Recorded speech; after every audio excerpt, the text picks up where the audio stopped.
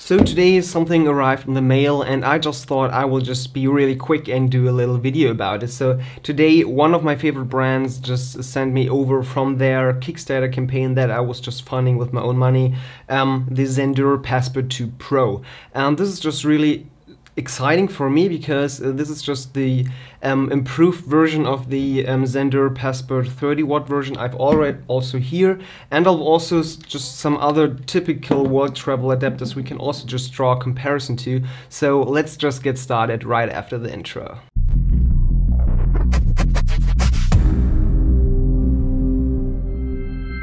Here we go and welcome to the Idea of Technology. My name is Michael and today I just want to tell you everything about this little guy here in front of me, the Passport II Pro, which is just pretty cool because this could be probably the right world travel adapter for you. I also just have my ordinary one and the Passport 1, I could say, the 30-watt model, and also just some other things like this Orki charger and maybe also this Hyperjuice charger I also made a video about. So if you want to check it out, the Hyperjuice video, also just pretty exciting, 100-watt GaN charger. And this Passport II Pro now also comes with GaN, so that means gallium nitride.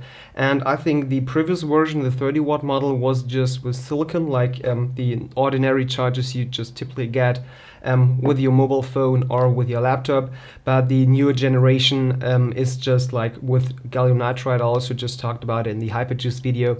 So this is just really exciting and let's just get to it. Just try to start all over again. So normally what you would get is when you on a vacation and at the airport and you're just remembering, well, I probably need a wall charger to have all the possibilities charging at my destination. You probably would get something like this. This is just probably one of the most famous ones and the most premium models designed in Switzerland. This is just always the premium model. So I think this just cost me at the airport 30 bucks, which is just really ridiculous comparing it to other models and solutions I'll talk about in a few minutes. So this just boosts normal EU plug, the UK plug, as well as US and also the Australian model. So and on the other side the same thing. So this is just really stupid.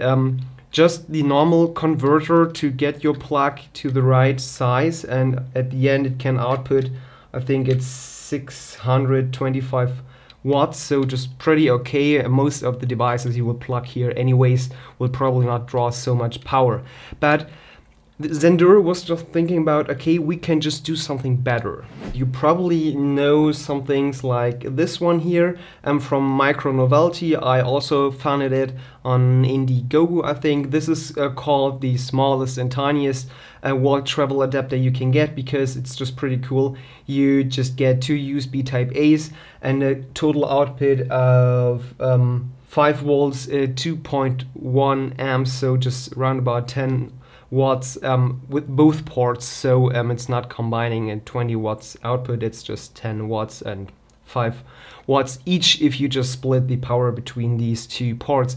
But it's just super cool because it's just tiny and had this cool mechanism you can probably see here, where you can just flip the prongs from the US version to another standard and just put it back in. So this little guy is just pretty awesome if you just want to have something in your pocket and just be confident that you can charge your devices just really slow. So 5 watts for each port and just 10 watts total output is not so much. So probably there are better solutions.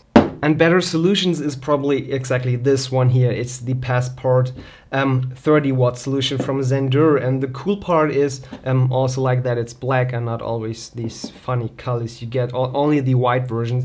I don't know. But here you can just get all the similarities to the other world travel adapter, like the different prongs here. It's also just split up between USA and Australia. So the same as the model I just showed you before. There are some changes with the Passport II Pro. I will just talk in a minute, but the normal stuff here and also the normal stuff on the other side, this just probably can output around about 600 watts, so it's totally fine to put all your appliances and all your things on here.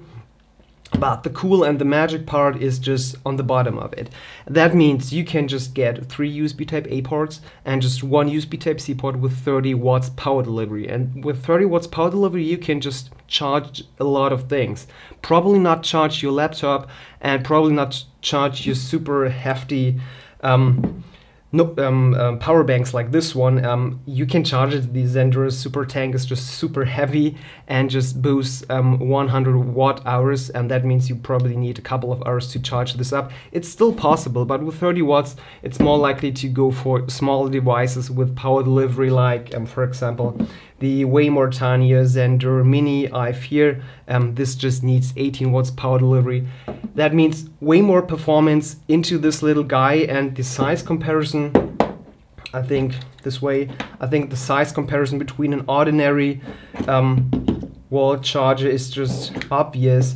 It's not so much bigger and has way more performance and usability, so you just basically just need this one and you don't need to switch all the other devices and just buy this here, and also maybe buy another charger like this Hyperjuice where you also just have 4 ports, or even more stupid, just go for this Orky here, has just 1 USB Type-C port, and plug this one in and charge it that way. That means we're now coming to the one and only Passport 2 Pro. I'm just talking too much before this, but what this claims is just pretty cool. It also has this auto resetting fuse like the previous version with 30 watts.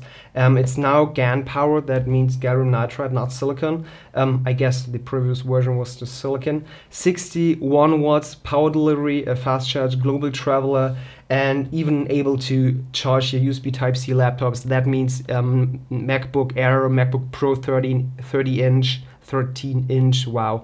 And some other laptops are probably no big problem for this guy here. With 60 watts you can just do a lot of things. They were also asked why not doing something like this and also using a 100 watt power delivery charger in this here, but the answer is just pretty obvious. It would be just too big, and it's not that necessary that you always just have 100 watts.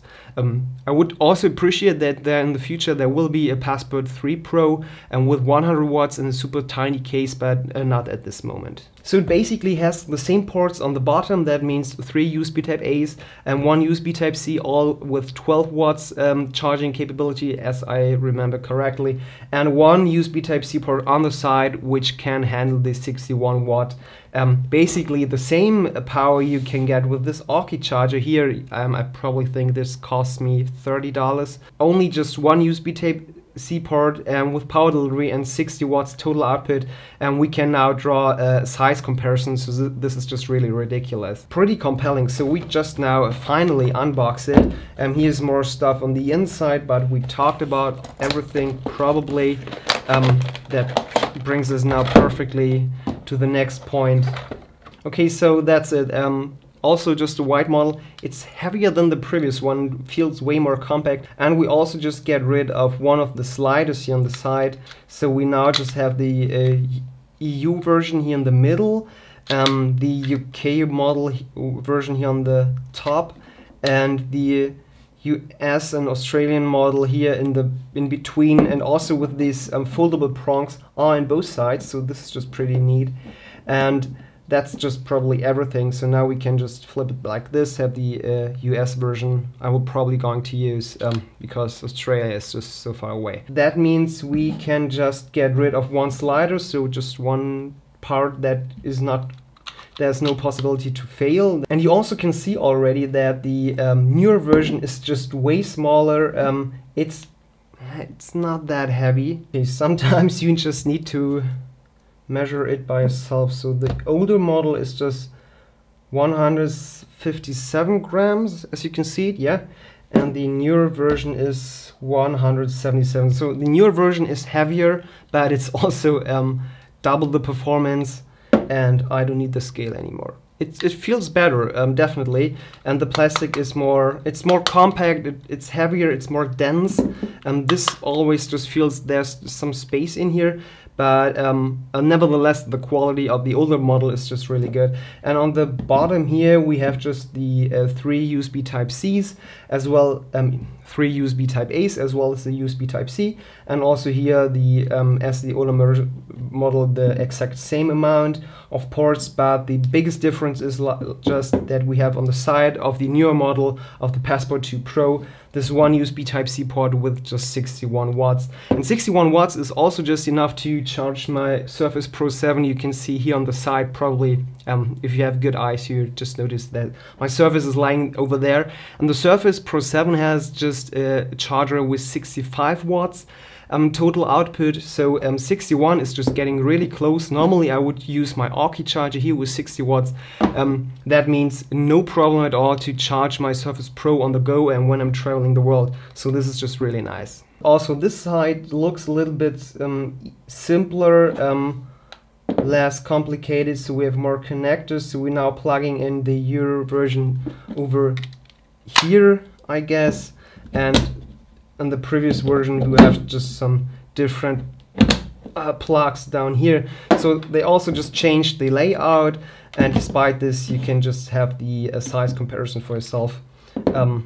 It probably just counts for itself. It's a little bit higher because we just need more space down here for the circuit and just for the GAN charging mechanism and everything. We just need down here to have the ability to charge with 61 watts and not overheating, so this is just really important. And the self-resetting fuse, also a big bonus when we're talking about safety. So now I will just try both and see how efficient they are. So probably the newer version needs to be more efficient because of the newer technology crammed into this, and I will just try to charge my Surface Pro 7 as well as some other Zendure products like these 2 power banks. If you want to see my power bank bias guide, just click the link up here. It's just I think 1 week old. I also just made a little giveaway of this Tau power bank over here, so I just leave it here on this side so you just get remembered and watch the video of the bias guide with power banks and just leave a comment so you can just win this little guy here because of my 1000 subscribers, so thank you very much. So now it's in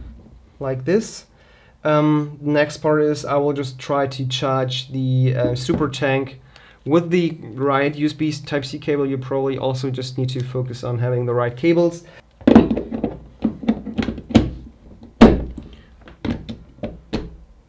Can simply measure how much power it's now drawing. So this would be just also pretty interesting probably.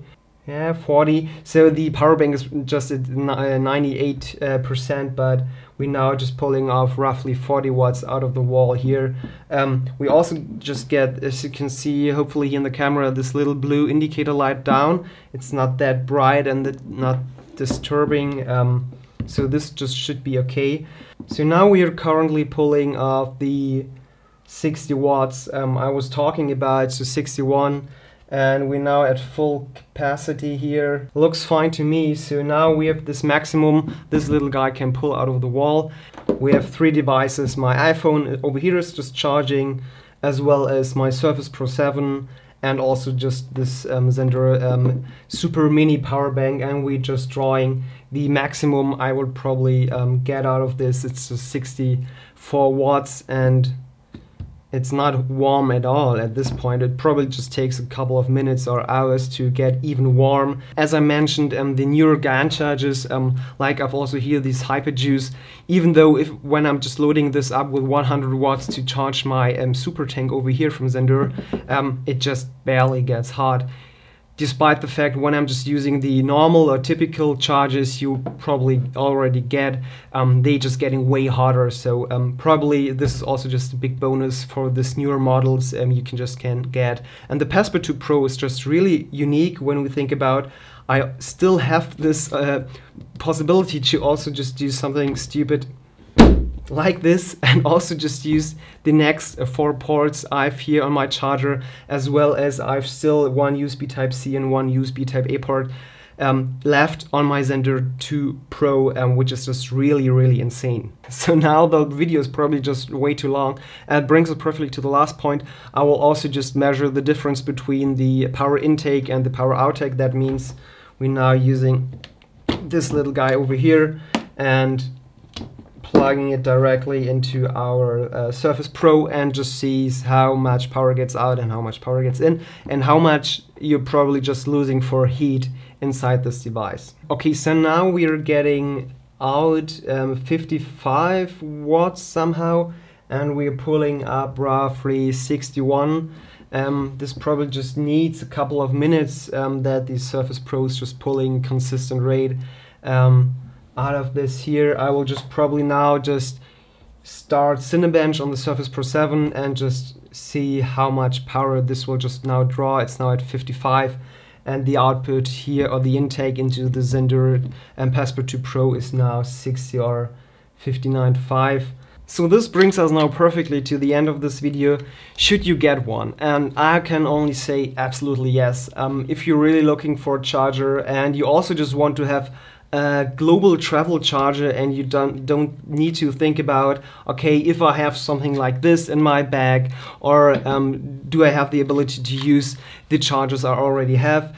And if your devices only just need up to 60 watts, this is just perfectly fine. Maybe if you really have beefier and bigger notebook with Type-C charging, you probably also just need to consider something like this. There's also just a solution from Zendure for this, up to 100 watts. So this is just perfectly fine. But after all, it really depends on your needs. But I only can say you have just all the ports you need, 2 Type-Cs, 3 Type-As, everything you just need. So I will put all the links down in the video description, even to the older model, which is just also totally fine for me, and when you just need less ports and not so much power delivery, just 30 watts instead of 60 watts. And I will also just put the links down to Zendure power banks. And as always, if you dislike this video, you know what to do. But if you liked it, hit like down there, get subscribed, and enable the notifications with the bell icon so you won't miss any future video of the idea of technology. And I just want to say thank you very much for watching. Have a great day. Bye.